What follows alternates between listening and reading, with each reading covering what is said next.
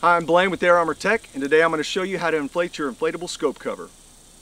First thing you're going to do is expose the manifold in the pocket. You're going to roll the locking ring down into the unlock position, push your teeth against the rubber valve, and blow.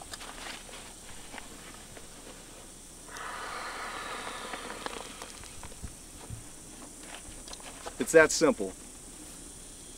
Last thing I'm going to do is I'm going to lock the ring so that I can no longer release air from it.